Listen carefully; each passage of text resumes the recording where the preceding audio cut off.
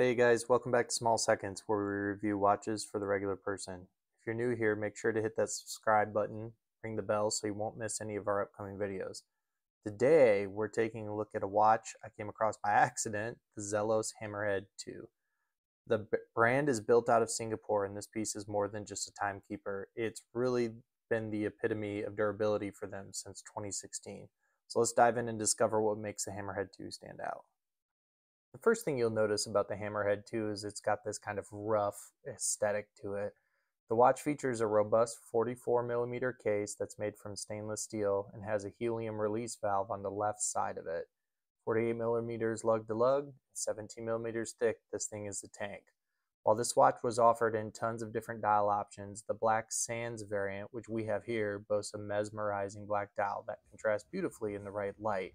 And it kind of reminds you of volcanic beaches.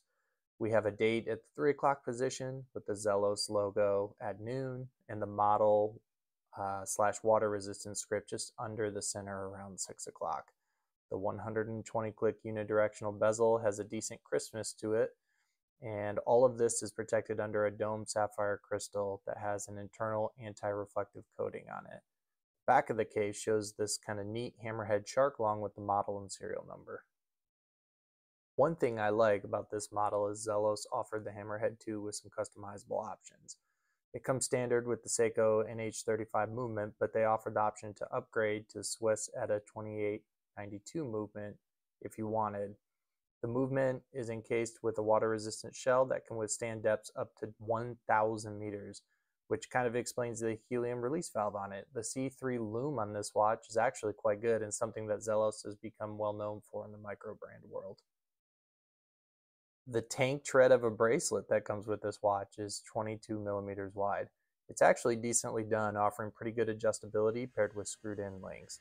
It's odd that this watch doesn't have a diver extension considering its water rating, but it did come from Zelos with an isoframe style rubber strap if you really wanted to hop into the pond with this thing. My thoughts. Like I mentioned earlier, I came across this watch by mistake, but was completely taken back by how beefy it was. I just had to show people following our channel about an option that looks like it can hold up to just about everything. Everything about this watch screams the word burly. The bracelet's huge, the watch is heavy, but you know it's there, you know it's on your wrist. It's not something that I would usually check out, for myself, but for someone that is extremely tough on their stuff and maybe has a bigger wrist size, I might steer them this way. The Hammerhead can be found used in the $200 to $300 price range, which means it's fairly accessible for most people. I also think Zelos really does product packaging well. They offer beautiful wooden boxes, sometimes leather watch rolls with the purchase. It can be really great if you're just getting into the hobby. That is our review for the Hammerhead 2 today. Thanks for following us on our journey.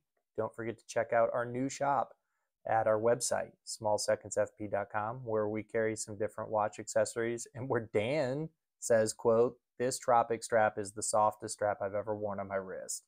That's straight from Dan. You can also find us on Instagram at smallsecondsfp. And cheers, everybody. Have a great day.